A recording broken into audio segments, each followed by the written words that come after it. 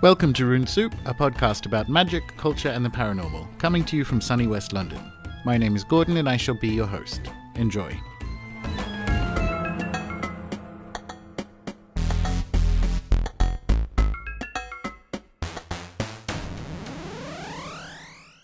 Today on episode 1 of Rune Soup, we welcome the excellent and estimable Peter Gray of Scarlet Imprint. If this is your first time listening, which presumably is it's episode 1, it is your first time listening, you can find show notes and additional information at runesoup.com.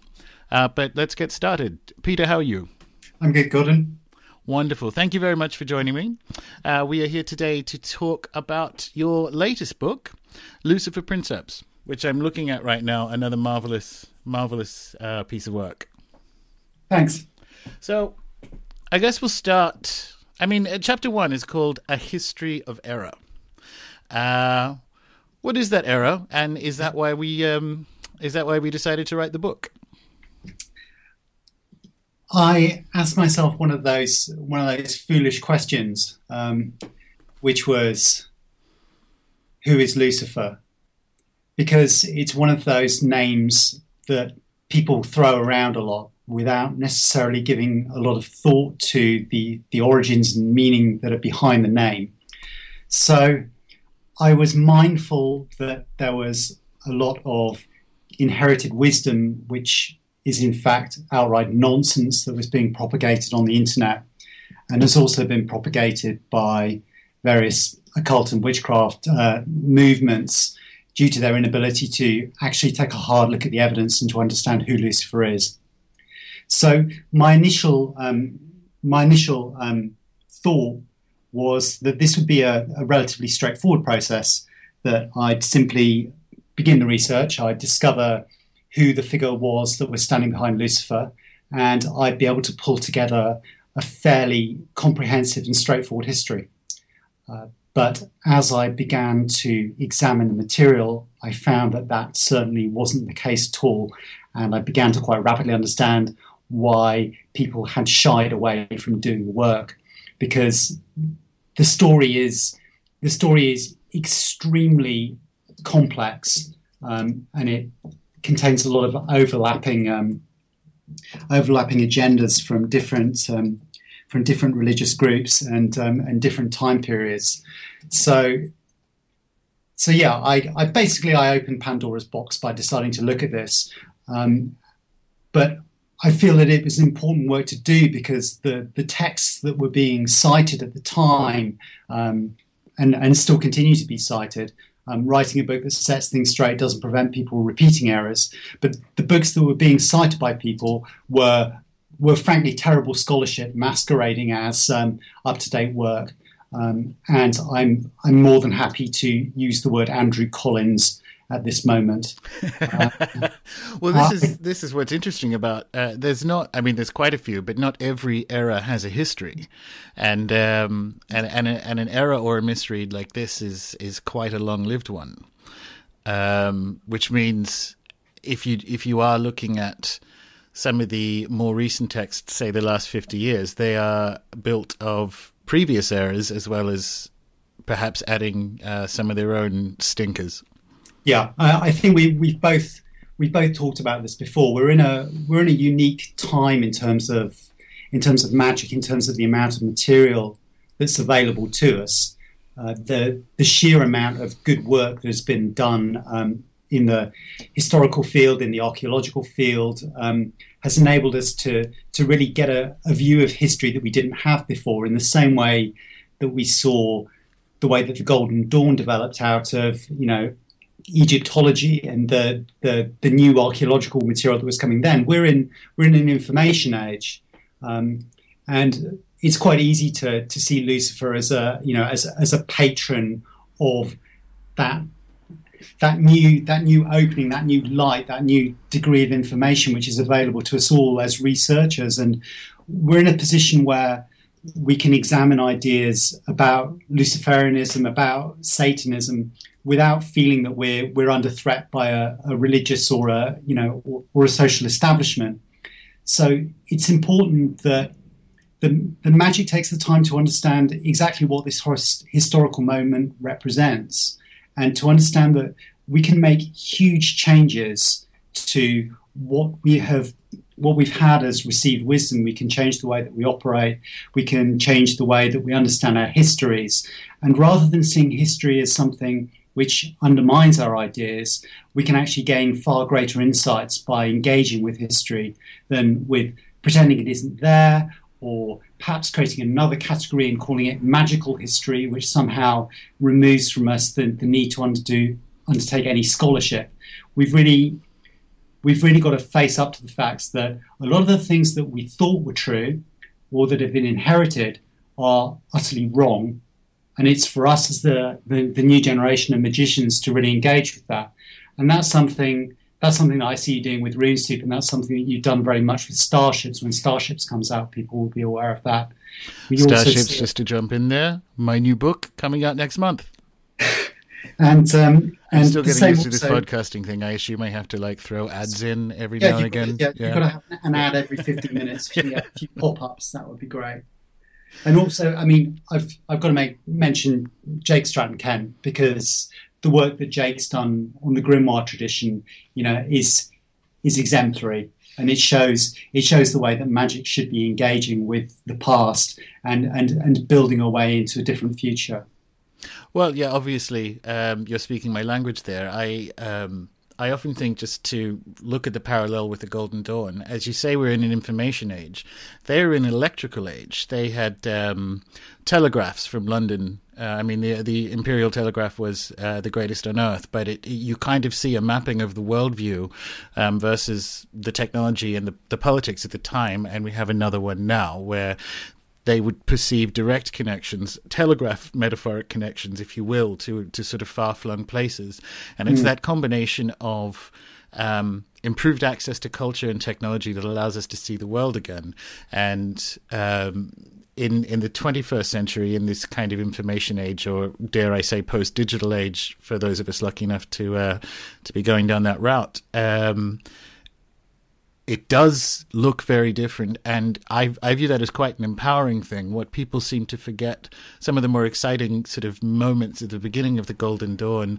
I mean, Mathers first saw Moina in the British Library. She was in there in the Egyptian Hall doing her sort of drawing and art stuff. So they were right in the middle of what was cutting-edge history and what was cutting-edge art, and they built something that was, admirable for 20 years. How it's questionable how long any movement's general life cycle is, and it seems like we have that opportunity again now.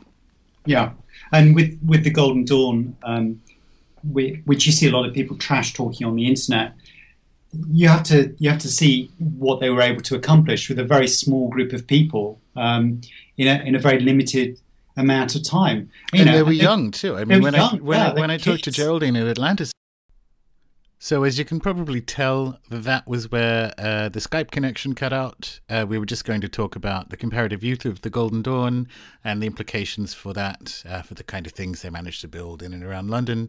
But that is very definitely a podcast for another time. So without very much more ado, we shall return to Peter again. Okay. Well, maiden voyage of the Titanic, same thing, first podcast. You try to make it about Lucifer, you say nice things about the internet, and then you spend 10 minutes of just complete crash. Anyway, now I'm going to have to learn how to edit before I put this up.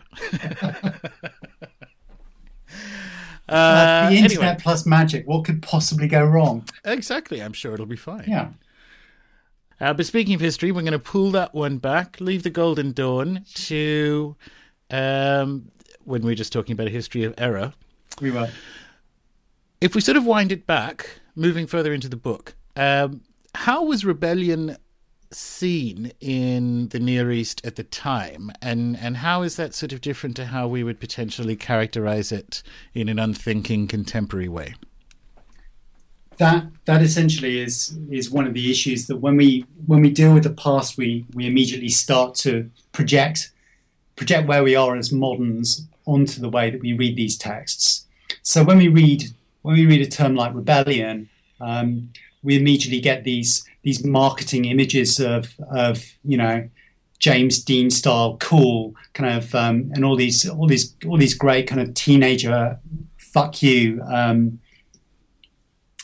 icons, whereas rebellion in the ancient world was seen as going against the entire order of the universe. So rebellion was a very serious matter, because an act of rebellion was upsetting the cosmic order.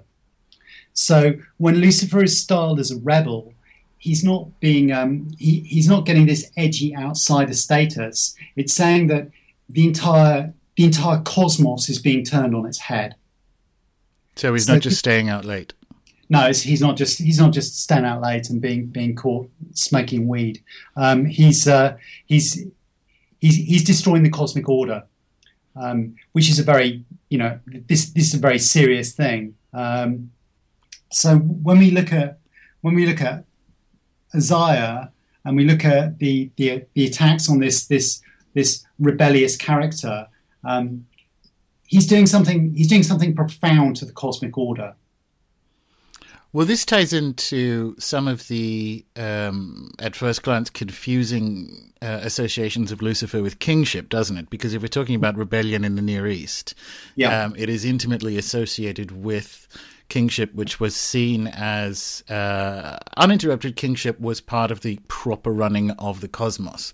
So to disrupt that is to disrupt the cosmos, as you said. Yeah.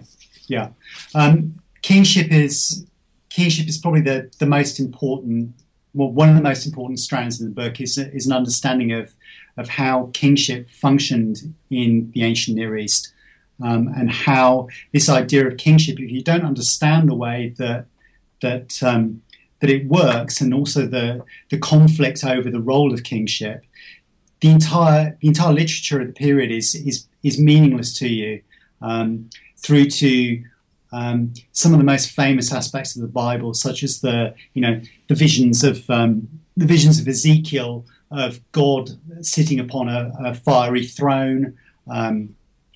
This is an image of kingship. The ideas of the way in which the temple functioned required the king sitting as God and pronouncing as God. The living king was essentially divinity. This is also one of the vectors that allows people to kind of, I guess, feel their way back to the earlier antecedents to Hebrew mythology to try and find it. They want to, I guess, returning to more recent eras. People expect to look back in history and find a figure of Lucifer in a non-Judeo-Christian context that has been absorbed and is available for neo-pagans to put on an altar somewhere. And one of the things I mean, I enjoy all your books, but one of the things I thoroughly enjoyed about this book was that it provided richer context for people trying to go, if not, it's questionable whether it's kind of like stepping into a river. It's questionable whether there are such things as pre and post when you're talking about a kind of current of mythology. Yeah. But it seems when it comes to kingship in particular and how that was seen and its cosmic implications, it seems like it's a very strong vector pulling back to Babylon and even Sumeria. Yeah, and it also produces a much more complex and problematic story than one would expect, because fundamentally I'm opposed to the idea of monarchy. I could be described politically as an anarchist. So plenty of people looking at Lucifer and thinking that they're going to get a nice, tidy rebel figure, preferably one that they can pull from a pantheon with a set of practices that they can go to. It's quite disquieting to suddenly discover that not only is there no single figure that you can pull out and say, this is the Lucifer, this is the Lucifer that Judaism or Christianity perverted. when that's removed from you, you're placed in a much more challenging position, because you have to understand that the world is not as neatly organised as I was going to say Llewellyn, but I can't say Llewellyn anymore, can I? Shh, no. I can't say it's a Llewellyn book. I'll jump in now. I think that kind of X marks the spot, Edwardian Victorian folklore history, where you go out looking and kind of Pan or Venus spotting across mythologies, is one of the persistent errors that I think the sort of new magical renaissance or magical revival is here to disrupt and remove. Yeah. It is not an X marks the spot version going back through history to find an original one, because you throw out too many layers. This is actually what Heinrich Schliemann did when he discovered Troy. Looking for the original one, he destroyed thousands of years of layers of history above it, bulldozing looking for the main one, which has really made it difficult to kind of study the history of the area now. And we still have, largely because of that formation at the sort of opening years of the 20th century of Western magic, as popularly practiced, we still have that model, and it's very inefficient. Yeah. I think it's also that people very often, when they come to magic or they come to occultism in various ways, very often they want to destroy the programming that they have already. But as a result, they're prone to taking on exactly the same thing. Like the classic example is where people replace Jesus with the goddess, and the goddess that they replace Jesus with is essentially Jesus in a dress. So the same thing can happen with Lucifer. Lucifer's very often used as a polite way for people to say Satan. So it's easy to say. There's Satan, who is bad, and he's not ours. He's nothing to do with us. He's something that the Christians invented.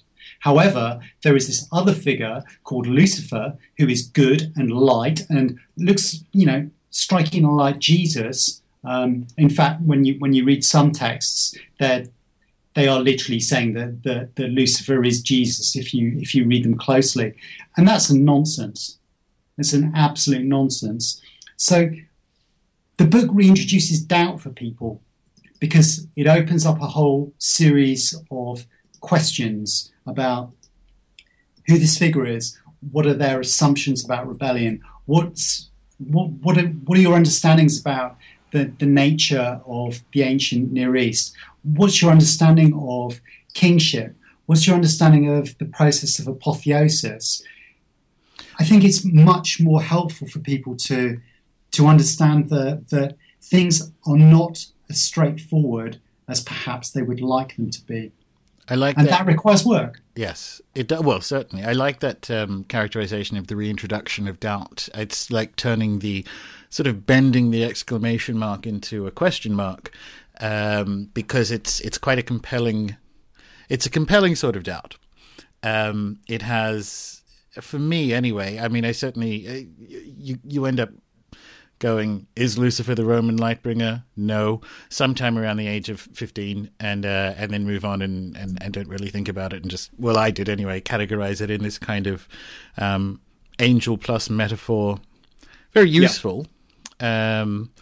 And this book, for me, it really provided alignment with some of the other things, and enlightenment with some of the other things that you sort of see hidden in the background of the Western tradition. I do a lot of Four Kings work, so the book goes into an exploration of kingship. And as you say, you're not a monarchist. The kings that are spoken of or erased from memory in sort of Near East culture and mythology are not. It's not Queen Elizabeth waving from a carriage. It's they're sort of their tribal leaders, and their health guaranteed the health of their tribes or their local area. These are a combination of warlord and demigod. So if people do go into if people do sort of follow along the Lucifer track, expecting well, confusing petulance with rebellion, and then reacting to kingship as if there's some sort of orthodox play in there. Yeah. I would encourage them to continue reading, put it that way, because what you actually find is, what you have to learn is the actual language of politics of the time that the mythologies were either formed in or absorbed on their journey to us, because there was no alternative to kingship. You either had the shit king or you had a good king. So the idea that you would be anti-king is not necessarily found at the time and the place. And that's one of the pieces I think people need to look at. That for me was very interesting because it ties into some of those, some of the apocryphal saints, some of the early Christian saints that patently didn't physically exist but have clearly absorbed ghosts and forms of warlords and warriors along the way, and they recur as this directional notion of kingship in some of the grimoires, and you kind of go into, and for me this was hugely valuable, the wider ancestral and wider spirit context of that, and Lucifer and his role amongst as primus inter pares of dead kings. And for me, that was a sort of that was a revelation. That was something that I could definitely work with. And one of the other pieces, I think, because you sort of describe, and I'll get you to do this now, the fall as a cornerstone myth of the Western tradition. Now, it's tied up with this revivified understanding of kingship. But would you sort of care to give us an overview on that? Yeah, the fall is a huge and again, none of these areas have simple answers. So for the fall in Genesis contains, we could say there are two competing myths of the fall in Genesis. You've got one story where there's a race of giants whose monuments still stand, who are this is a common myth across the Near East about the race of giants, which we see in what's really a megalithic landscape. And what's interesting about the megalithic landscape and the dolmens that are there is that these are just bare stones. There isn't a record of the culture, but there are hundreds, if not thousands, of these sites scattered across Israel, which were considered to be, the homes of dead kings, with no real oral cultural remembering of who built these massive structures, where did these things come from. So the idea of the giants is within Genesis. And the flood exists as a way to explain perhaps why they no longer exist. But tied also in with this, there's an origin myth about the nature of man and how man came to be embodied with this divine spark. And in addition to that, there's the idea of the descent of these teaching spirits. And when I characterize the myth of the fall as being central to Western magic and to witchcraft in particular, is the fact that the spirits who fall are spirits who teach. They're spirits who teach the skills of civilization, and they also teach the secrets of magic. And by virtue of their fall, they're enfleshed or embodied in the physical. They don't remain in the sky. Yeah. And so the experience of the forest or the desert is one where the spirits you interact with, you conceived of as having fallen. Yeah. And to fall probably means to have fallen in battle. So the idea is that these mighty men, these men of renown, are warriors. They're part of. You find elements of it in the Ugaritic Baal texts, and in the remnants of Canaanite religion, that these were the ancestors who returned once a year to the threshing floors on their chariots, and this was part of the renewal of the land, the return of the dead, in the same way that perhaps we'd see the wild hunt in Western Europe. So there's a huge amount of material that can be drawn out of the biblical record. And another thing that's important is that very often people come to magic, or people come to the occult, and the first thing they do is they step away from the Bible, when in fact the Bible is one of the best sources that we have for a lot of material. However hostile it has been to other cultures, it's also cut and pasted its way together. So you find that there are passages in the Bible that are lifted directly from Canaanite religion. You find these exhortations. You find things that you can use, if only you understand how to get to them. So when you said that in the fall legend, when they take flesh as giants, there are also other versions where they don't take flesh, where they appear as angels, very often as birds of prey that appear to receive the sacrifice on the high points of on the sacred mountains. And there are even some dialogues that I've reproduced between people and these angels. There are actual dialogues that have been recorded in these kind of like shamanic contests as they try to displace the old ancestry cult with a new ancestry cult. Well, so all this talk of the sort of descending teachers onto mountaintops is getting dangerously close to an A word. It's like the double A word, surely. Yeah. Well, that's true. But the A word in this case, I mean, one of the things, again, I found this vector of inquiry very useful in that it matches a lot of my own, but the A word in particular, I hesitate to use the word survival because mythology doesn't really move that way, but one of the sort of recognizable continuities from, say, pre-Hebrew mythology in the area and going much, much further back is this teachers descending from the sky, which is the A word. How, rather than systematically going through why you probably aren't talking about cape-wearing coneheads from space coming down and teaching men how to shape crude rocks, how might we conceive of this notion and how it has survived into, say, at least early grimoire practice or late classical practice?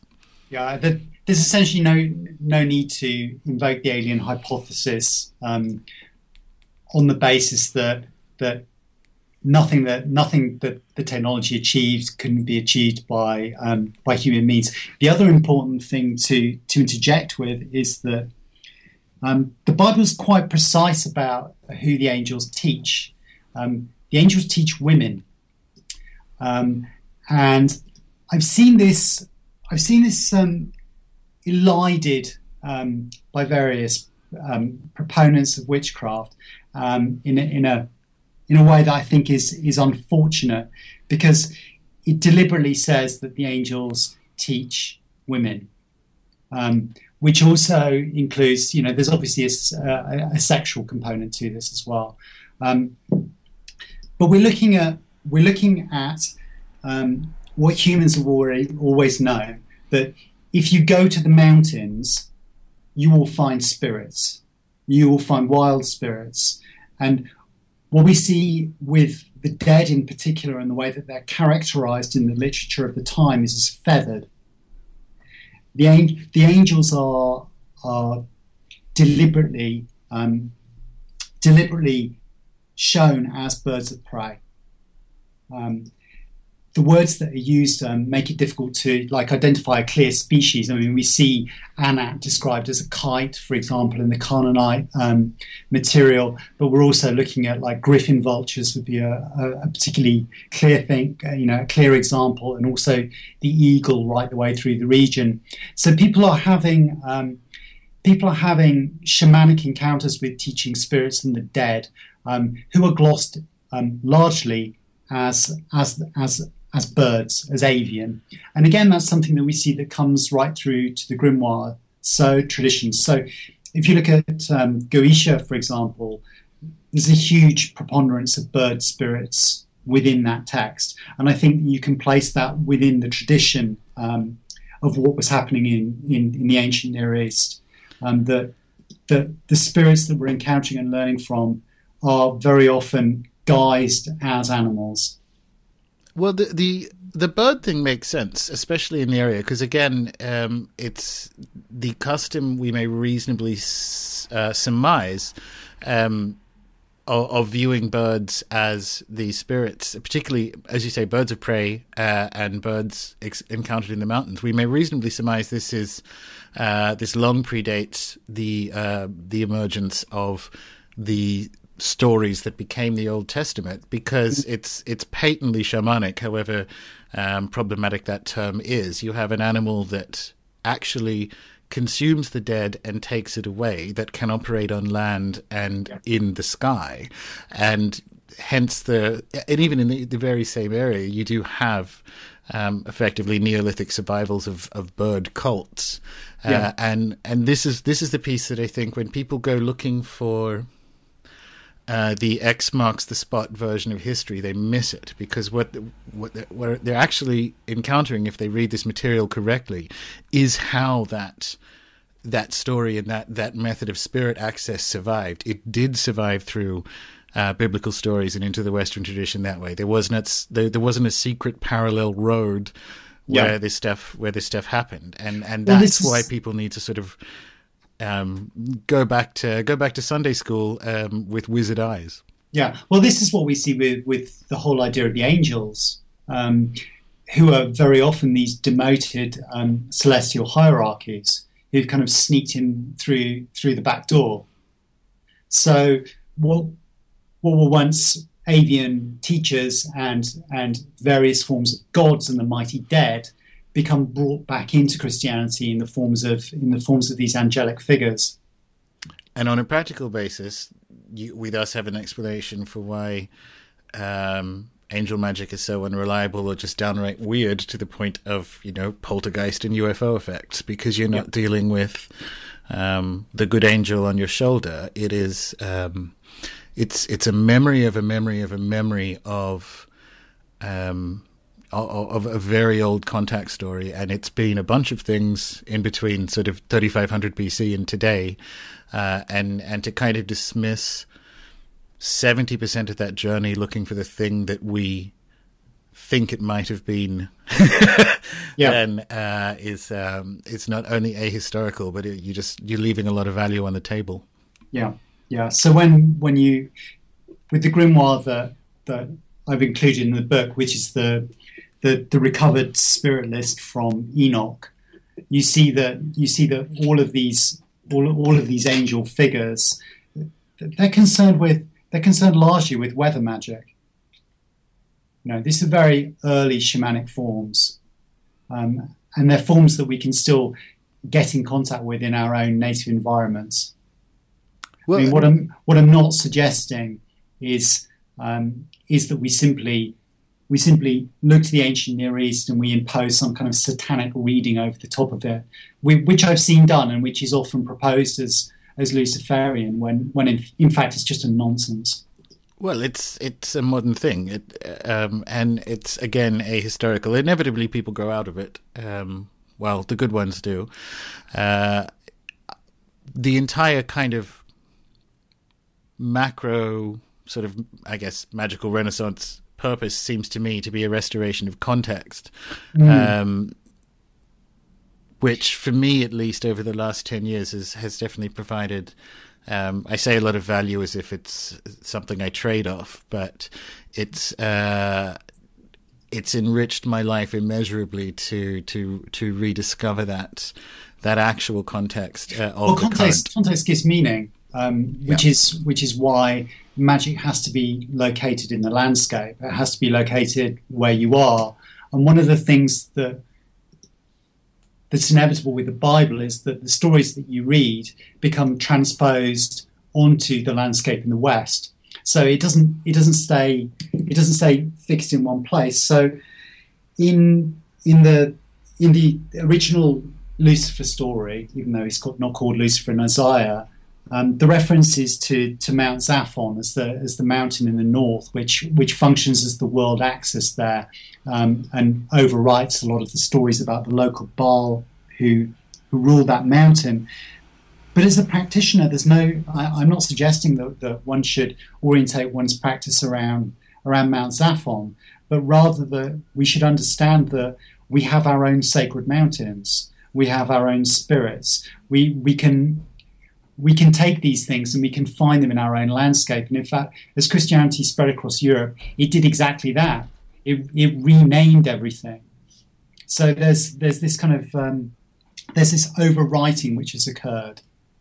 And that's something that we can engage with in a variety of ways. We can, we can drill down to whatever level of meaning that works for us. But critically, we can engage with spirit in location and in place, in the same way that you're constantly doing on your blog, with the way that you're travelling around England. These things make a difference. Well, so that's very nice. I was actually, the next point was going to be about the Holy Mountain, because I thought that was quite an illustrative piece. And for me, at least, it allows the connection between the discussions of kingship and specifically dead kings and, as you say, landscape, because and also to pulling it back to effectively 20,000 years ago, because the world axis mountain is a Laurasian or Eurasian idea that is probably about 20,000 years old. When it, as you say, when the stories of Zaphon were absorbed into the Old Testament stories, they were unaware of that on a lived basis, and it wasn't Baal. It doesn't need to be Baal now. Once you learn that, you don't need to kind of get out an app and work out which direction Mount Zaphon is from your house and stick a Baal statue there, because the holy mountain is any mountain that you see when you have that context, when you can actually experience it. It's why there's 120, I was just reading in Bill Bryson, there's 120 something places called Devil, just in England, let alone Scotland. So Devil's Mountain, Devil's Elbow, Devil's whatever. And you get that kind of layering of a storehouse of stories over a landscape. And that is how, for me, anyway, that's one of the ways that you enrich the lived experience of the Western tradition. Yeah, I mean, returning to Andrew Collins, the good thing that he did with the early period of psychic questing is that he got a generation, or certainly a group of occultists out into the landscape, having a magical adventure and engaging with the landscape. And I think that was extremely valuable. And the people who engaged in this process have been fundamentally changed by it. And I think magic needs to be doing that. Magic and witchcraft need to be getting out there. They need to be getting out into these places and having these experiences. Yep, absolutely. Well, funny you mentioned Andrew Collins, because I did want to circle back around generally towards the A word, but something that honestly it was all new in that respect, but the Rephaim as a concept, if you'd just like to describe that briefly, and then we'll sort of move on to the discussion of it. Yeah, the Rephaim are the mighty dead of the people of the people of Canaan. I'm talking quite a general way. I'm more specific in the book. There are some problems with talking generalities about Ygritte and Canaan. the biblical the people of the region before Yahweh's monotheism pushed out fully were engaged in ancestor cult.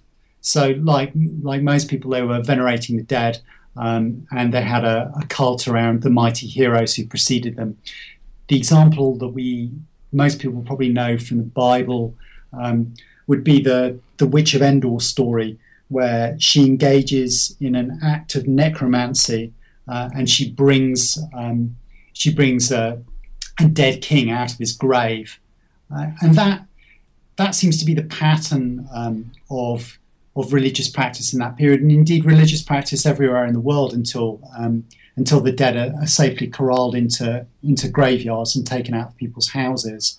So, an attack on the idea of these mighty dead is an attack on the very fabric of the culture of the people that monotheism was overrunning, and also it was a distancing from the activities that they were engaged in themselves, and an attempt to make them foreign.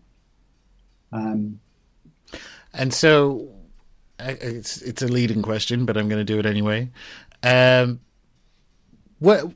Give us the how and why of what we do with that information in a contemporary context. Now that we sort of have this, what they were, and you sort of bringing back to prominence the reality of these beings and these practices, as wider cultural influences were forming. That's been skipped. There's some, not restoration work, there's recontextualization work for the contemporary magician to do with that information. How and what does that look like? I mean, this is what Jake has been banging on about for a long time, which is that the dead need to be brought back into Western magic, because we've been through a long period where the dead have been absented, both our personal dead and our cultural dead. So how the practice looks depends upon the individual practitioner. So the first part of the process is, of course, working with the familial or ancestral line. So the practice of maintaining an altar for the dead, which is what we see in the diaspora religions, and that's one of the reasons why people should be looking at that material, not so that they can necessarily practice those forms, but so that they can see a living tradition which is working with the dead. So there's establishing a link with your personal dead, with your line, and with the people within your line who are most amenable to engaging in practice with you. So, for example, Alcestis has got a very active Catholic line. So my approach to the dead goes through Alcestis rather than going personally through my ancestral dead. And then there's the work of location. So where you're living, there is a graveyard. There will be a graveyard, and that graveyard will contain spirits who can be used in addition to your ancestral dead to achieve various things and to build relationship with. And again, in the landscape, so where I am at the moment, I'm in the borders of England and Wales. So we have a lot of mighty dead buried in our landscape. So my work with the dead is constellated from the familial personal dead to my local graveyard and the spirits in the local graveyard, and to particularly the graves of the dead kings that line all the hilltops around here.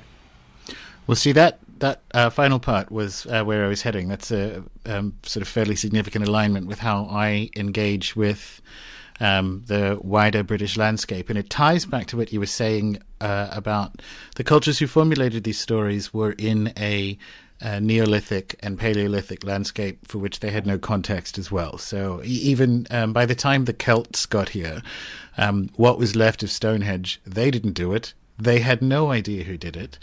And standing at the very back of a magical experience with the dead are these mighty dead, semi-divine kings and memories and if not actual spirits that are now, so old and feral that were actually part of it. This idea of the mighty dead allowed people to have, at least it does for me, and so I'm throwing this back into history and making the assumption, it allows people to have a living spirit contact with a stone circle or a barrow or whatever it happens to be, without having to kind of go down the Victorian folklorist guesstimate of what was actually performed there. We actually have about several thousand years of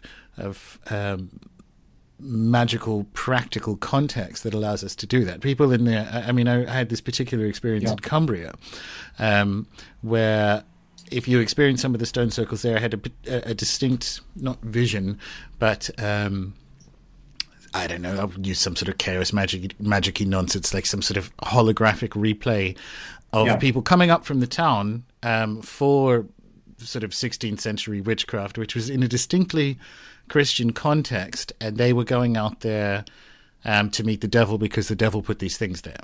And so you have this way of that, and this is what's new, and I find very vital in your book, but there is a way of bringing that macro story of, say, the Rephaim and the mighty dead, once they're restored back to the stories that are our culture, like it or not, the Western culture is a Christian culture, that once you restore them back in there, that allows you to kind of turn around and experience the landscape in a continuum that I hadn't really done before. Yeah. I think that's the work of magic is very much the work of re-enchantment, and it's about putting this generation of people back in touch with the landscape and back in touch with themselves, rather than having a constant streams of what ifs, in the same way that when you're trying to meditate and the voice in your head is saying, wouldn't it be better if you had like a pillow to sit on? Wouldn't it be great if you could just like stop and light something?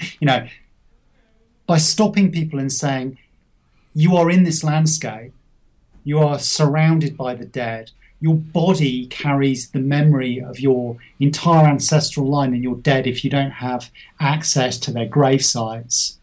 You have this within you, and you can experience it around you. You can engage in this as a lived process, and as a process that you walk, that you have to go out and walk into. So then, what would you like to see happen for that to normalize in Western magical culture? Like, what do we need to do?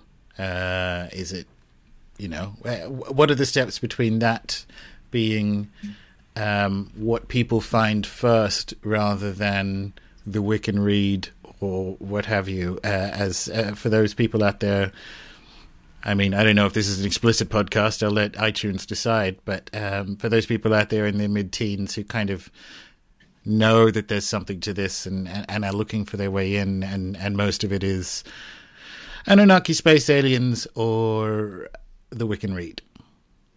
Yeah, it's a major problem that with the information age, you have to be even more discriminating with what you read and the trusted sources that you go for information. So I always tell people to read widely. If you've got a bookcase which is purely filled with these derivative secondhand magical books, you would be better off having a copy of the King James version of the Bible, and some solid texts on anthropology and history, and learning to extract the technology both from the texts and also from the landscape and the experiences that you have around you. And it's having that twin approach. Lucifer Princeps is a difficult book. It's a difficult book because it doesn't give you easy answers. It doesn't say, stand here, do this. Are we to expect that in the next one? Stand here, do this? Stand here, do this. Yeah. Run a bath. Put some lavender in it. Yeah. No, the next one will perhaps be helpful for people in that they will be able to see the way that you can get from the principles which are outlined in Princeps or embodied in Princeps into a formation of praxis, into building your own personal method of practice. So no baths. if you no All baths, right. And if you keep calling up for blogs, I'm never going to get a damn thing written. Yeah. Yeah, I might read it then. I was expecting it to be baths, but you know, it's fine. Well, I'll put one in there for you, Gordon. Yeah. I'll have an appendix. Yeah. I forget where we were. Now I'm really distracted by that idea. Speaking of the future, that's what we were talking about. There we go. What do we need to see happen? Do we need to see anything happen? I mean, has the magical renaissance effectively peaked? What does the world look like in the next 18 months from where you sit in the Welsh borders? Sitting in the Welsh borders, I think the magical renaissance has peaked. There's always a period where there are constant cycles where more people come to magic and then people fall away, because magic is something which is only ever going to be performed by a very small group of people. That doesn't necessarily mean that it's elitist. It's just simply that most people in a modern culture do not have a need to practice magic. They haven't identified a need because all of their needs are met.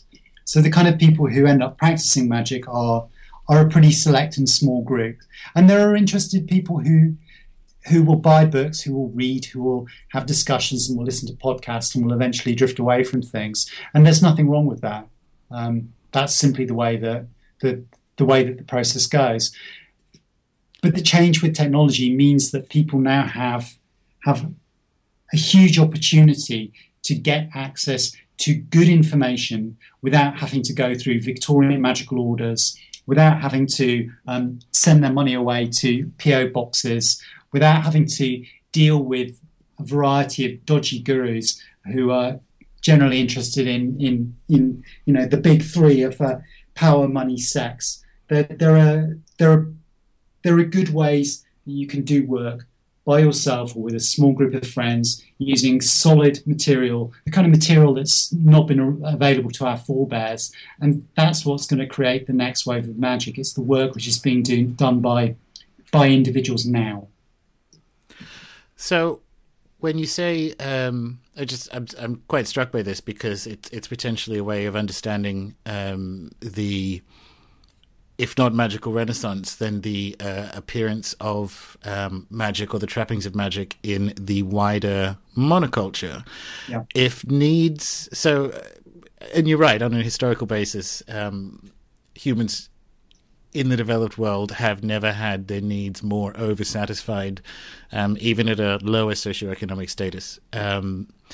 So does that mean that the appearance of the trappings of magic as does that make them an affectation as they appear in monoculture? Because people do have all their needs satisfied, but they're like, oh, I don't have that though. I should consume that piece. That struck me as being quite interesting. And double banger question. I'm kind of okay with that because it sort of spreads the seeds far and wide and does actually enable the people to kind of Goldilocks their way back, who otherwise perhaps wouldn't have had the context for it. Comments, questions? Well, I think the monoculture is always going to devour everything. And that's what it does. Capitalism just continually takes in and commodifies things. So yeah, what we do is exciting to people. So it will end up in the monoculture.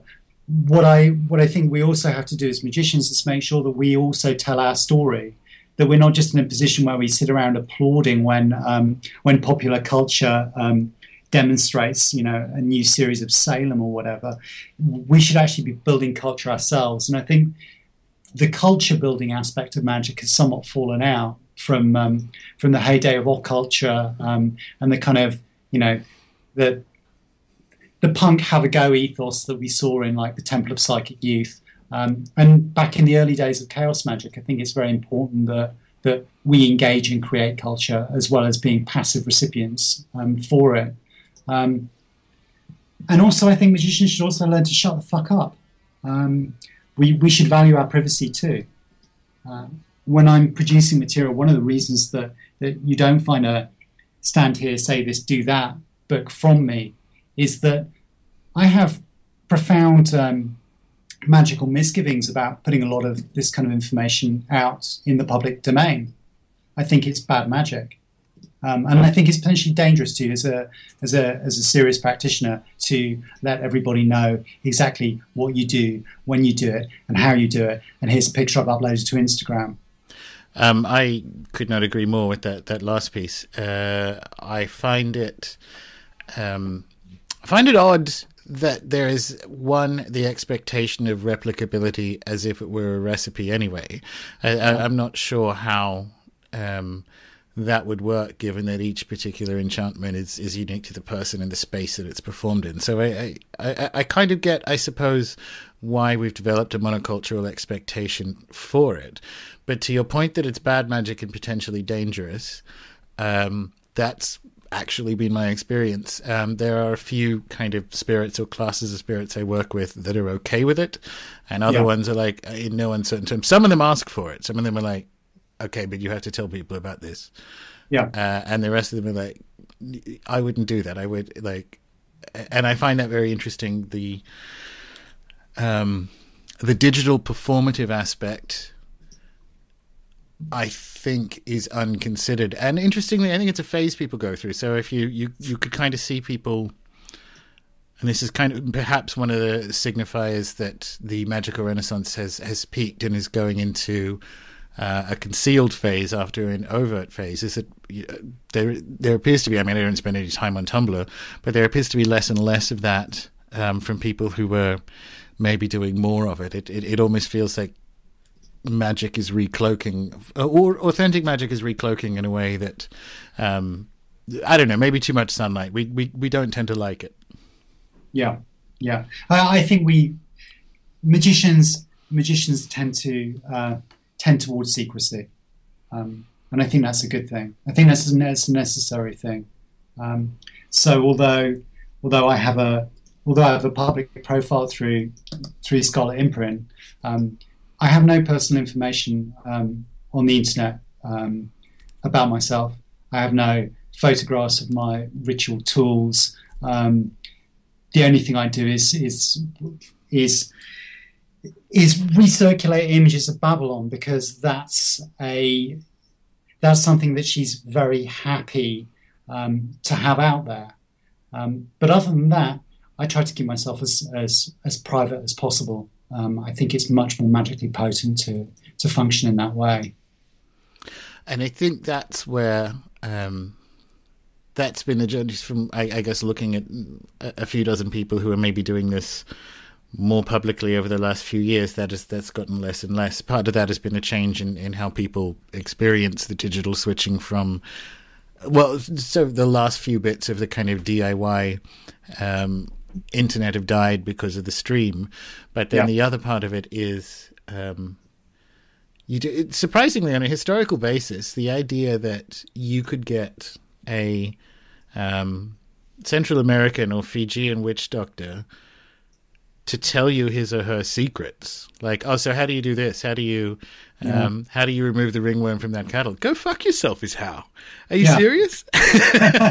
Yeah. Let me give you my professional secrets. Yeah, what a great idea. And I find that I'm not sure if that awareness can be arrived at in anything but a practical way.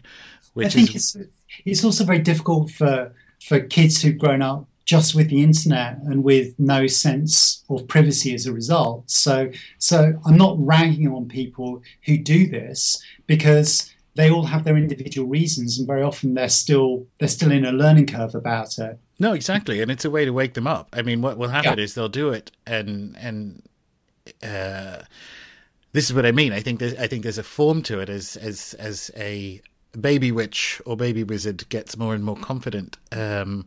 There is the realization that some of the practices and customs make sense, that you only arrive at that realization on a performative basis. Because I mean, it's very beginning magician thing to think, oh well, let's get this information out there. Secrecy is silly.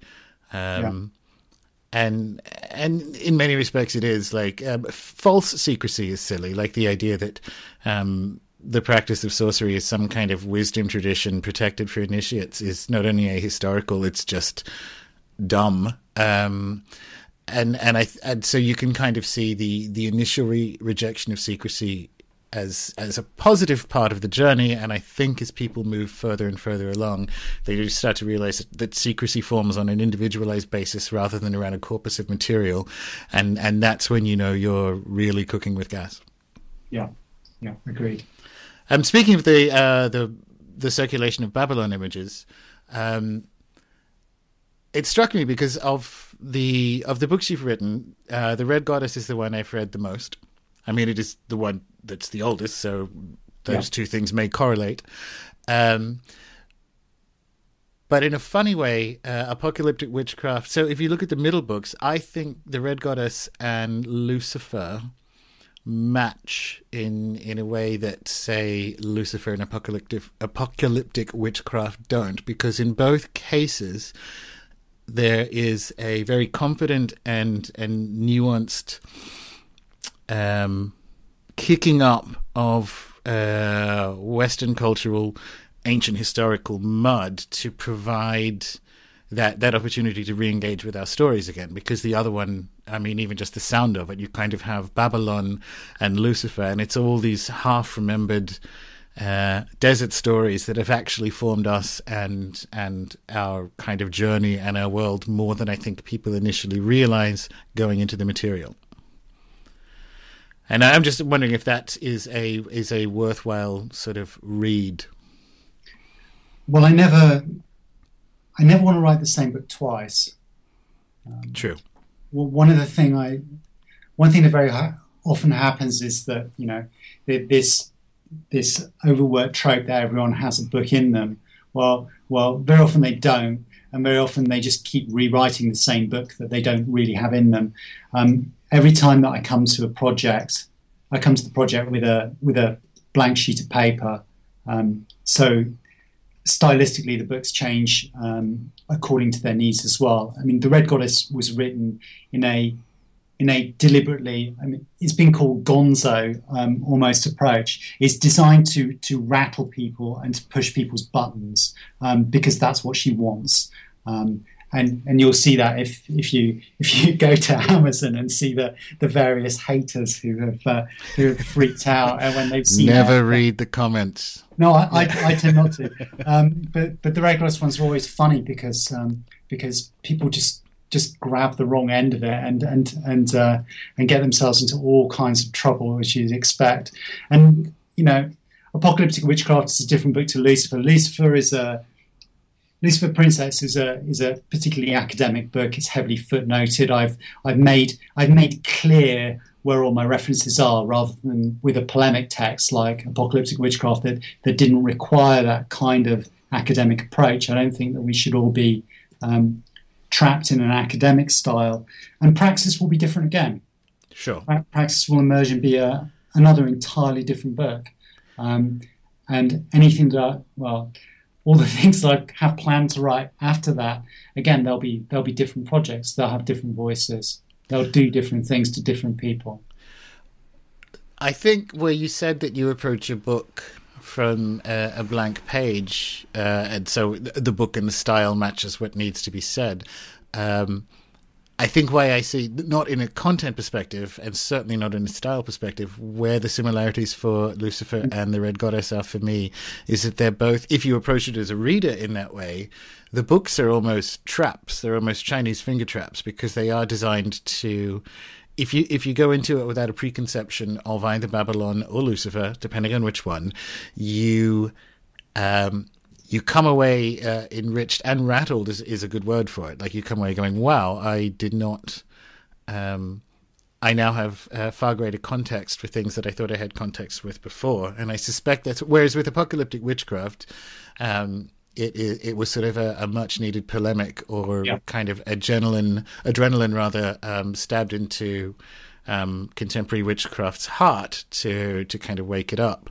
And you knew that going in, and it's a wild ride. But the Red Goddess and Lucifer for me were a more interesting, not more interesting, a trixier reading experience, because you come away going, wow, that was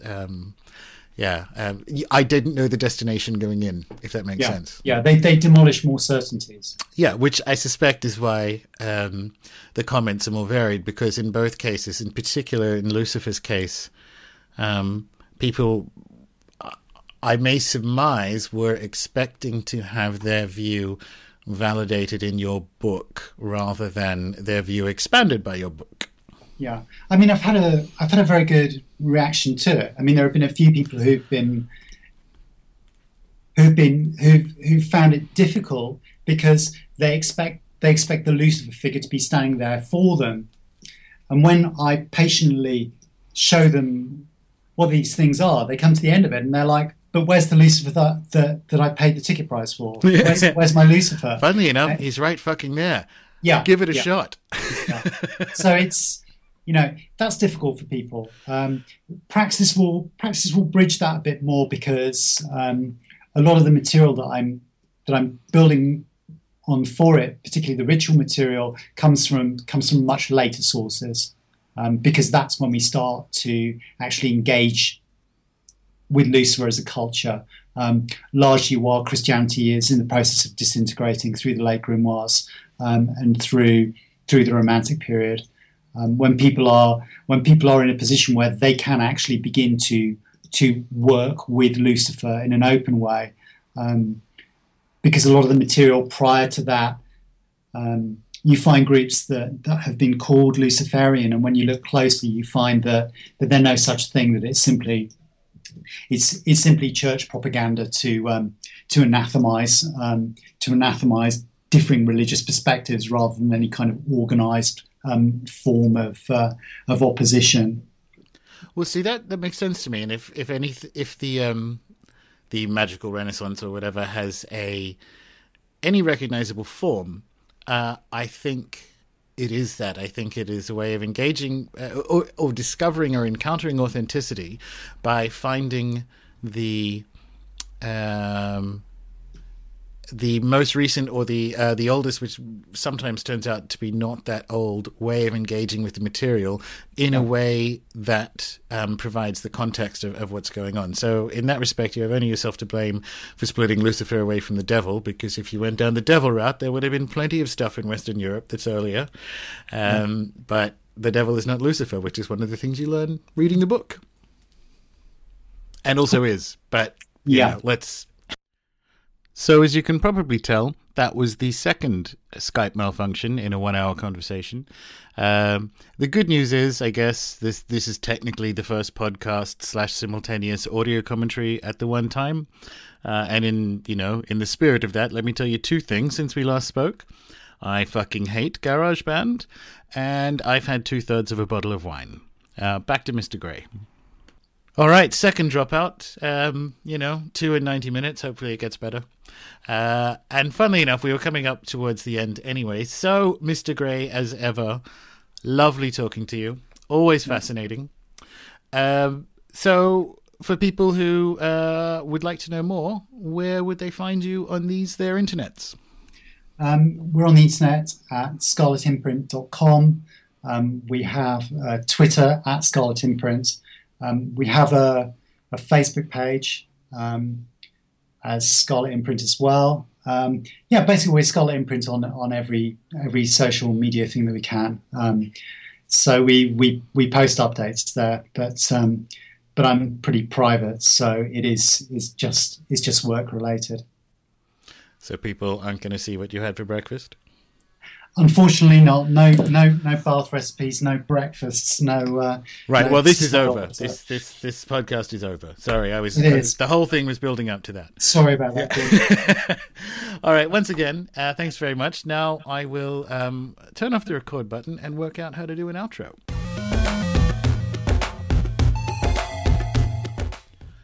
So there you have it, episode 1 in the can.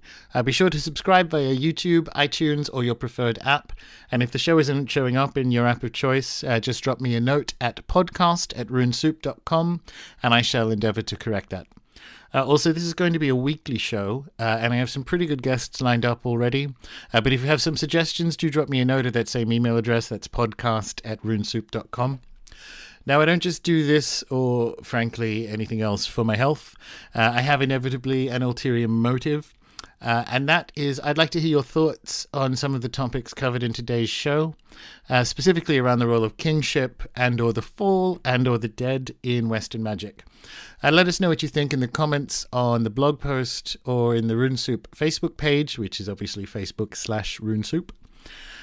Or drop myself and Peter a note on Twitter and we can get one of those old-timey conversations going, if you remember them. I'm Gordon, GORDON_White, WHITE. That's my Twitter handle. And that's it. Until next time.